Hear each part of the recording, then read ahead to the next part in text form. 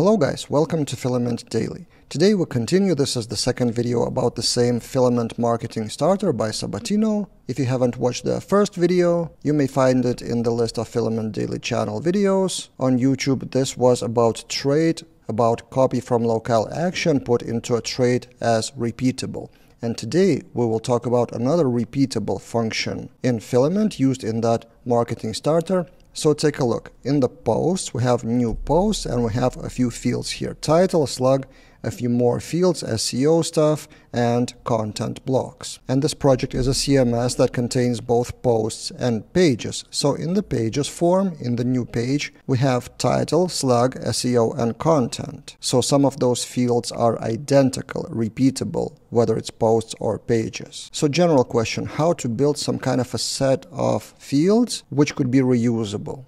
And the author of this CMS came up with the concept of building blocks. Let me demonstrate. So here's the code. In the post resource of Filament, we have this form schema, properties, make, and the list of properties.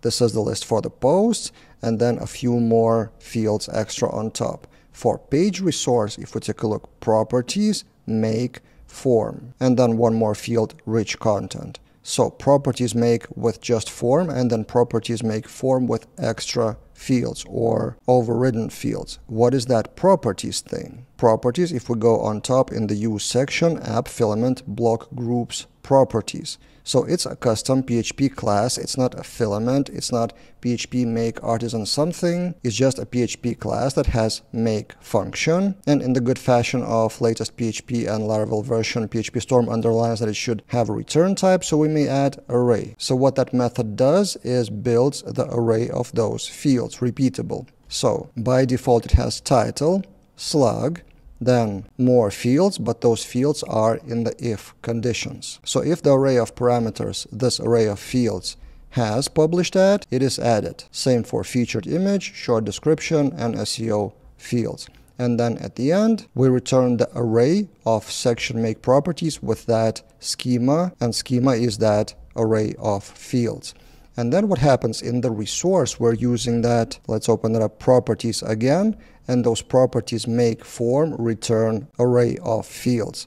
And then there's this operator. This is a PHP operator, appeared in 5.6 from what I remember. Yep, in the official docs of PHP 5.6, we have argument unpacking. Officially, it is called argument unpacking from arrays, for example, but generally in programming outside of PHP, it is called splat operator. And I have a few videos about that with examples with that ... on my Laravel Daily channel, so I will link those in the description below.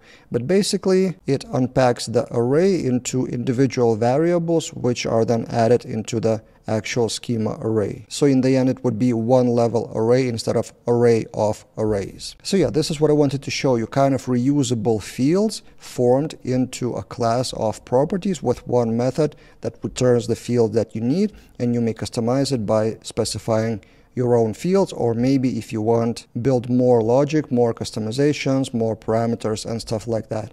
But the logic is pretty smart and useful. What do you think if you had that scenario of reusable fields? Did you solve that in a similar way or differently? Let's discuss in the comments below. And if you want more Filament examples like Sabatino's CMS here, we have quite a few Filament examples on our, filamentexamples.com. I will just scroll down really quickly. There are small projects, bigger projects, premium, some of them free.